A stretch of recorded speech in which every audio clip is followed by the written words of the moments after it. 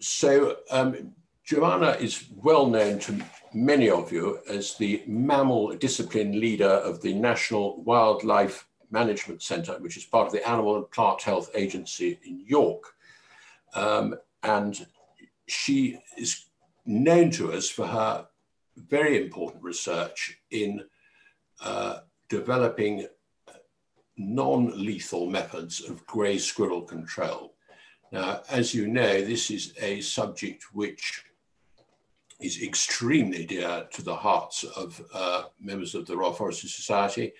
And as part of the funding for her research, our membership has coughed up, I think, north now of £45,000, which is a tremendous contribution. And we're extremely grateful to the response we've had to that. Giovanna is going to speak to us for about 20 minutes. And then there will be an opportunity to ask questions. The questions you will have to please write in the function which calls itself Q&A. And when the time comes, I will then read as many questions as we have time for. I think we're looking to wrap up. I want to look at my watch, by 2. So, but do keep the questions coming, if you like, during her talk, so that we're well primed for when we have the opportunity to put the questions, which I will voice over to Giovanna. So, Giovanna, the floor is yours. Thank you very much for coming, and we are looking forward to being updated. Thank you very much. Thank you, James. Can everybody hear me? Can you hear me? Yes, you're fine. Very good. Okay, thank you. Just to check. Good afternoon, everybody, and thank you very much for inviting me here. Today, I'm going to start by reminding everybody about the main aims of the project, but then today I would mainly want to focus on the results so far.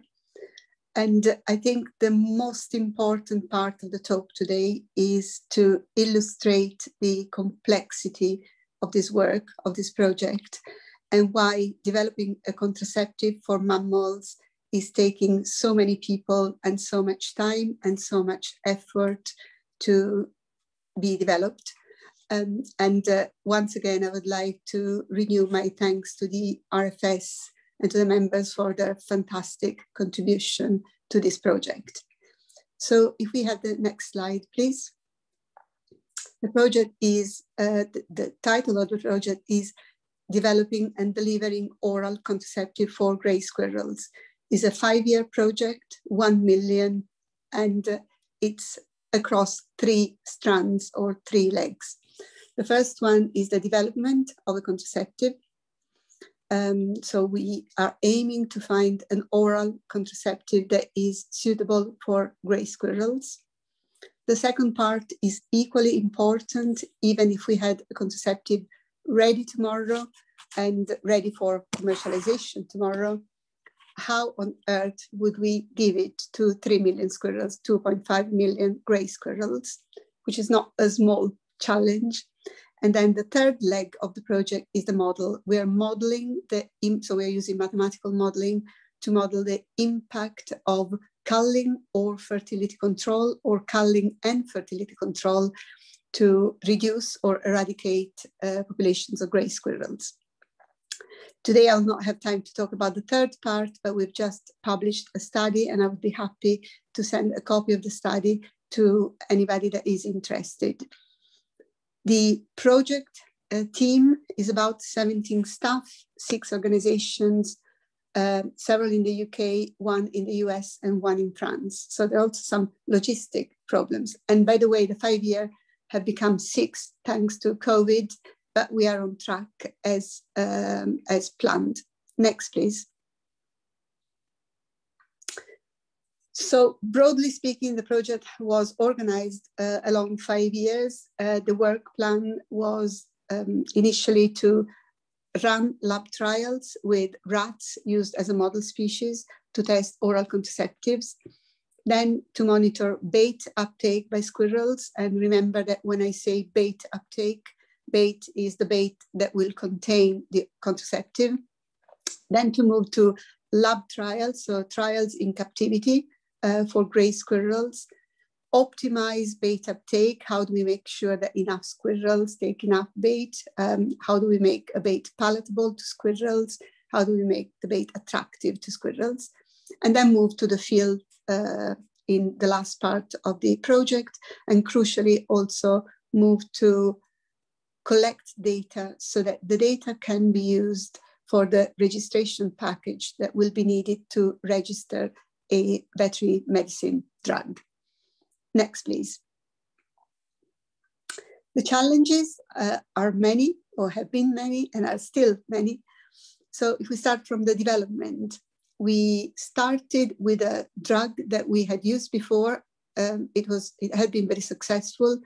And if some of you will remember, when we started full of hope, after the first year, we could not replicate the initial results, which was a temporary hit to the project because we couldn't anticipate this to happen. So we needed to identify a different drug that could be used as an oral contraceptive to test its effect and safety, to assess the longevity of effect, to test the dose and the frequency, and then to move from the model species, the laboratory rat, to the target species, the squirrel. And for this, we built a captive colony of gray squirrels, and then we could test the effect of bait, the bait composition, on the uptake of the vaccine. So this was for the development. For the delivery, we needed to design feeders and appropriate bait. We needed to assess local squirrel numbers. I'll tell you soon why. We needed to test individual and population bait uptake to know patterns of bait uptake so that we can optimize bait uptake and contraceptive uptake by the squirrels. We needed to look at the factors so affecting bait uptake, and we wanted to run trials with volunteers simply because volunteers are very keen, are very experienced, and also obviously working through volunteers cost the project much less than if we were running it ourselves. And in terms of modeling, we looked at fertility control versus culling. So we wanted to know where and when the two different strategies would work best and whether they would work in conjunction. And also about different scenarios, for instance, urban versus rural context. Next one, please.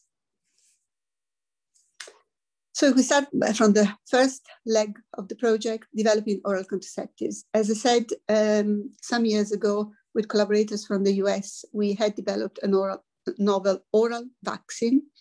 The results were very good because it was the first time that somebody had produced a vaccine that made 60% of the animals dosed orally infertile. So we had 60% of our 10 rats, 6 out of 10, did not breed.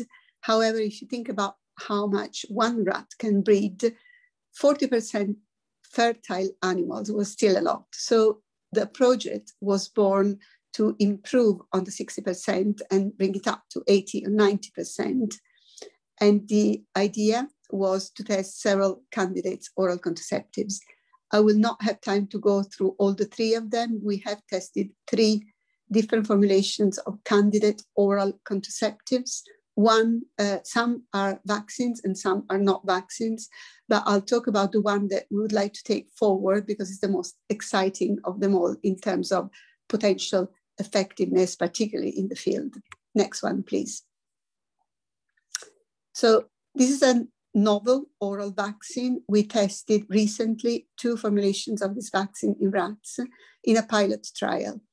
And we looked at the antibodies to the vaccine. The antibody is the immune response, the response of the immune system to a vaccine. And the higher it is, the more likely it is for the vaccine to be effective. And in this case, for the vaccine to stop fertility. And if you look at the right side, so the dark green bars, each bar is one animal. And the red bar across is the titer at or above which a rat will be infertile. So 4 out of 5 animals developed antibodies to the vaccine that are likely to make them infertile. So we have big hopes for this vaccine in particular, and we have just started a much larger trial initially with laboratory rats, where we will not only measure the antibody titers, but also their reproductive output, which would be the final proof that it works. At the same time, we will also conduct a small trial on our captive squirrels to look at the antibody titers. And we hope that the success in rats is translated across the success in squirrels. Next one, please. So we have a candidate oral contraceptive. How do we go about feeding it to the squirrels? So we had, in the last few years, 4 main questions. Will most squirrel ingest contraceptive? Will individual squirrel ingest enough? Will contraceptive affect non-target species? And what is the effort required for successful contraceptive delivery? Next one, please. So if we take the first question, in the slide on the left, in the picture on the left, you can see a metal tube. We call them hoppers, and these are developed to deliver bait to squirrels, to gray squirrels and gray squirrels only. They work very well with gray squirrels. We put some bait in that was hazelnut paste, and we added rhodamine B. Rhodamine B is a marker.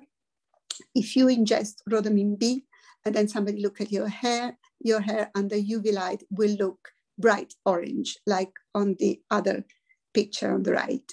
So we put bait with rhodamine B in many hoppers in several woods, and for 4 days, and then we trapped and removed the squirrels and analyzed their hair. Next one, please.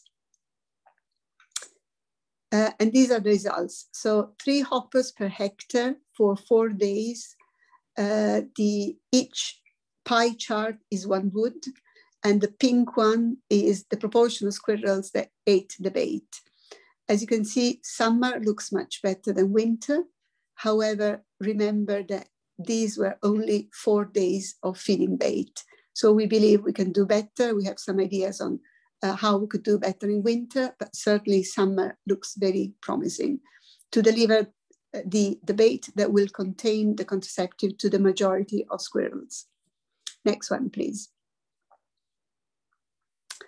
So how do we know how much a squirrel eats so that we can tailor the dose?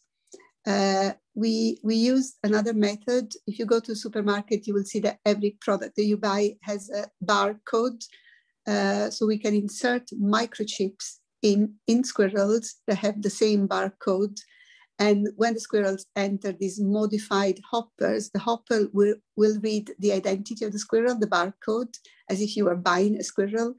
And so you will know that squirrel number 23 has visited that hopper a certain number of times. So we use the system to look at individual bait uptake by the squirrels. We had 51 squirrels microchipped in 2 woods. We know that 47 entered the hoppers. And then we know that the majority of squirrels made more than 80 visits to the hoppers in 4 days. And every time we also had a bait weighing device. So every time the squirrel took out some bait, we knew how much the squirrel had eaten. So it was less than a gram per visit. So we have a better idea now on how much squirrels on average feed throughout the day, and that this will help optimize the dose of the contraceptive. Next one, please. Will contraceptive affect non-target species? We are always asked these questions. So we use the same hoppers with the camera trap, and the access to the bait is protected by a metal door that is about 70 grams, weighs about 70 grams. The hoppers are placed on 1 meter high stand, and they are monitored by the remote camera. In at least 11 woods, we had in excess of 100,000 pictures of animals. You have all the animals there: hare, rabbits, pheasant, jay, small birds, deer, rat, mouse, badger, tony owl, dog, cat, fox, and wood pigeon. Lots of animals visited, were seen around the hopper. Out of 100,000 photos, we have one where one mouse could eat the bait inside the hopper. But we also found, so there's no risk to non-target species, but we also found, because the bait was bright pink, we could see the spillage, and we saw that the spillage was minimal. And we did it intentionally because the paste is semi-solid, so it's very difficult for the squirrel to take it out of the hopper. They have to eat it inside the hopper, which is good because they will not make it available to other animals. Next one, please. So these are some of the pictures of animals around the hoppers. So we have buzzard, an owl, a badger sniffing, but as I said, none of these are, the mouse that fed from it, but none of these species, apart from the only instance of the mouse, could eat from inside the bait hopper. Next one, please. Can we estimate the effort required for successful delivery of the contraceptive? So it makes sense if you are in wood and you want either to remove squirrels or to feed them contraceptive, it makes sense to know how many animals you're talking about or you're dealing with. So we used camera traps. We put some bait on the ground and we developed an index of density. And then this was done in a number of woodlands. And then, so on the graph, each dot is a woodland. And then we removed all the squirrels from the area. So we could relate the number of squirrels removed to an index based on the camera trap. And we saw that there was a very good relationship between the two, a very strong relationship between the two. I think the best one was an index estimated 69 squirrels in one wood, and there were 76 trapped and removed. So we now have a good idea on how many animals are in a wood, and we are thinking about transferring this skill to people in the business, so to volunteer group, for instance, so that they can use this method to estimate the number of animals and the effort required to controlling these. Next one, please. So our questions: will most squirrels ingest contraceptive? Yes, if there are enough hoppers with squirrel. Will individual squirrels eat enough contraceptive? Most will have a repeated dose over time. Will contraceptive affect non-target species? No, but we have not looked at these in areas with red squirrels. So we are planning some trials for this summer in areas with red squirrels. And we have ideas on how to either test or it's mainly test whether red squirrels can access the bait and to stop red squirrels from accessing the bait aimed at gray squirrels. And what is the effort required for successful contraceptive delivery? We now can reliably measure the density of squirrels in wood to deploy sufficient hoppers. Next one, please. So the future, where is this going? By the end of year 3, which will finish in September, this September, we would have tested the novel vaccine on reproduction in rats and on the immune response in grey squirrels. By the end of year 4, so September 2022, we would have tested different doses and versus the duration of effect, the efficacy when delivered in different bait type. So if you want, year 1 to 3 was the proof of concept. Year 4 to 5, we would like to start the collection of data that will be used for a registration dossier, and then the product will need to be registered for being used. Next one. My last but one slide is just a glimpse of year 4. We'd also like to train volunteers in using the camera trap index. We'd like to test feeders in areas with red squirrels. We'd like to use the data from the volunteer to estimate the effort involved in squirrel control.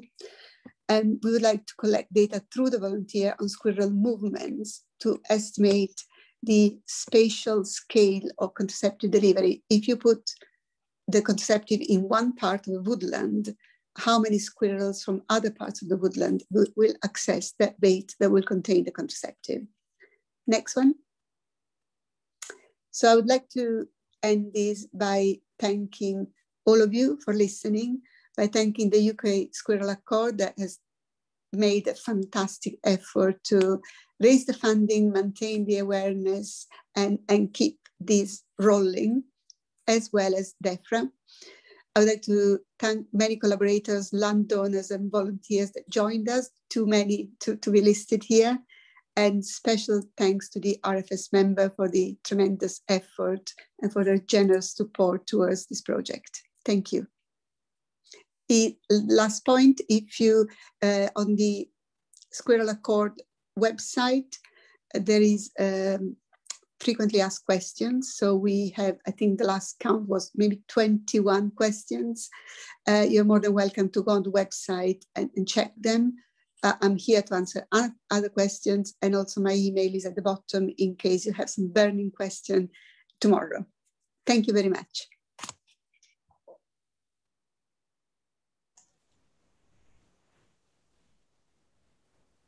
Right, Giovanna, thank you very much indeed. And of course, we also will be putting Giovanna's talk on our RFS website. Now, am I going to be able to find question and answer? Yes, we've got one here. This is from Dominic Woodhouse. Is there a danger that stoats, weasels, or pine martens could enter the hopper and eat the contraceptive? I think you almost told us, but these aren't things that you mentioned in your talk, Giovanna. Can you have a go at that? Yeah, thank you for this question. I always forget the pine martens. So the weasel and the stoats, we have no evidence that happened. And we haven't seen it, so I don't think they will. The pine marten, we have not tested this in pine marten areas. So that was one of the aims of the project. And we are liaising with other researchers that work on pine martens to put intentionally the hoppers in areas with pine martens, obviously with the bait, without the contraceptive, to see whether pine martens can access it or not. Great, thank you very much. Now we've got another anonymous question. Are there any lasting effects or infertility transference to a mammal that eats a grey squirrel that ingests the contraceptives, for example, a fox? Yeah, very good question too. And the good news, because it's a vaccine is a protein, which means that it's degraded very quickly in the stomach. In fact, we are having one of the problems, one of the challenges is to make sure that it doesn't degrade before it acts on the squirrel. So we don't believe that there will be any effect on animals that feed on squirrels, but that's certainly one of the things that we will need to look into for the registration dossier. But my understanding, even from the injectable vaccines, is that if you eat animals that have just been injected with a contraceptive vaccine, you will not become infertile. And we say that's a pity, because if it wasn't like this, we would have had an oral contraceptive much sooner. Okay, thank you very much. Now, I think you've answered one of the questions I had, which is with the when. So we're looking probably in just over 3 years' time possibility. I have various other things. Have you had any protests about your work from sort of animal rights type people, or are you sufficiently under the radar? Interesting question. So I am a member of an international panel of experts for a group that sits in the States, and it's called Botstiber Institute for Fertility Control in Wildlife, where we often talk about these issues too. Our problem is possibly the opposite. we want to manage people's expectation that we will have squirrels on the pill tomorrow. The majority of people, particularly in the animal welfare camp, love this idea, even too much, because we're not saying fertility control is the only method. Our modeling suggests that integrated with culling would be probably better, but in urban areas, you'll certainly not cull. So our problem is the opposite. We have people over-enthusiastic about it. Okay, thank you. Well, I'm pleased to report that I now live in an urban area and I'm culling. The other thing which struck me as very counterintuitive was that there was far more hopper visiting in the summer than the winter. Have you got any feeling for why that's the case? I would have thought, the winter was the time for anything that was connected to feed. Yeah, we would have thought so too. And in a way, we would have preferred it, because if you manage it right, because the peak of reproduction is in winter, it would be better to give them a contraceptive just before then. We feel that it's due to a couple of reasons. One is that in the day length is shorter in winter. So there will be, and squirrels are less active. So sometimes they'll not come out. And certainly with bad weather, we wouldn't trap, and volunteers will know this better than me, we wouldn't trap as many squirrels as with good weather. But that's why everything is relative. So in winter, that was only for 4 days. So we'd like to repeat some of these trials to see whether by extending the duration or by adding more hoppers, we might increase the bait uptake. Otherwise, we move to summer, and that should also be fine. Okay, thank you. I know it's a bit early to be asking this, but obviously one of or literally probably the $64,000 question is, is it going to cost so much that it sort of almost rules itself out for a lot of people? So what we've done, I've called it intentionally a vaccine without giving any detail, because we are busy writing a memorandum of understanding between all the partners that will have the intellectual property right to it. But having the intellectual property right is the first step on a long series of steps that will take a pharmaceutical company to produce it. If it was so expensive that it cannot be used, no pharmaceutical company will touch it. So definitely, we are aiming at something. We are also streamlining the process so that it's not that expensive. Otherwise, there wouldn't be any point in developing this. Yes, I mean, I think I also meant not just obviously the cost of the actual vaccine, but also the cost of implementing the program. It's going to be quite expensive for many people. So that's interesting too, because according to the model, a number of people that cull will use traps at least for a week, once a month for 9 months. So that's a lot of time put down to it. We believe that with a contraceptive, you should make animals infertile for certainly a number of months, if not years. So the cost in effort should be much, much lower, if that makes sense. I understand what you're saying is that you get much more bang for your buck, in a sense, because you're not having to keep at it all the time as you are with culling. You do it, and you've probably got, maybe a year or so's effect. Is that correct? Yeah, okay. Correct. There's also another element that seems to become more and more important. There was a recent survey from Forest Research, I think it was, on what people wanted as methods to manage gray squirrels. And there's definitely, so the main method that everybody prefers is fertility control. So we believe that there will be many more people keen to put down contraceptive rather than people keen to kill. And that's only going to grow in the future. Sure. Okay. Thank you very much. Now, we seem to be infected by technophobes here, so I'm not getting a lot of Q&A questions coming up. I wondered whether anyone else who's from the panel who's got access to a microphone would like to unmute themselves and ask a question. Because I'm sure, Rodney, I see your microphone coming off. Can I was sort of very intrigued, and I suppose it's part of the research. Can you hear me? Yes, yes. Yeah. Part of the research to come is how you could possibly design something that a red squirrel wouldn't activate or couldn't eat from, and a grey squirrel could. But you know, you may not have got there yet. So we have 3 ideas about this. One is the weight of the door. The red squirrels are roughly half the size of grey. So if we increase the weight of the door to access the bait, provided that the grey can still access, but the red cannot, that would be one option, and we'll test this. This would be relatively easy to test it. The second idea is a color sensor.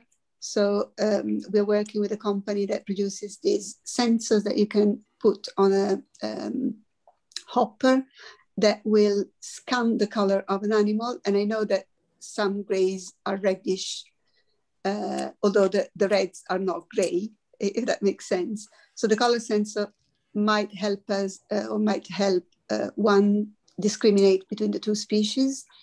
And the last possibility is that if you look at the map of grey squirrels in the UK is grey with some little islands of red. So if nothing worked, we could simply use fertility control in areas where greys are there and greys only, not reds. Okay, thank you very much. It's a very important point. I had Ben, I think, has got a question. Ben. What's the risk that if the contraceptive is successful, that the squirrels ultimately become resistant to it? So this is a question that comes up very often, whatever you use.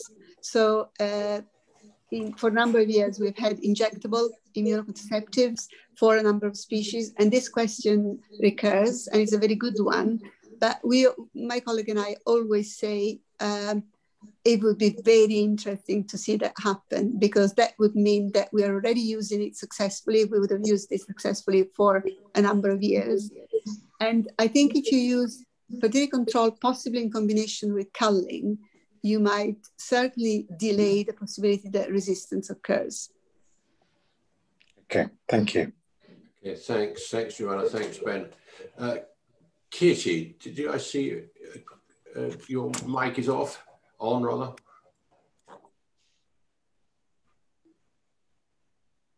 No, I don't.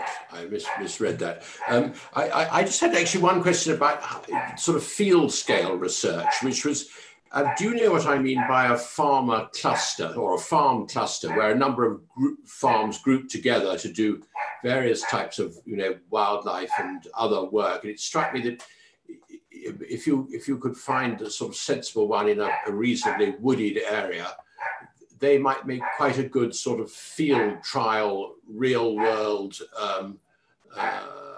application. I don't know whether that's crossed your radar at all. Yes, James, very much so. So we are now moving, and this is not only for squirrels, it's for a number of other animals, towards what we call coordinated control.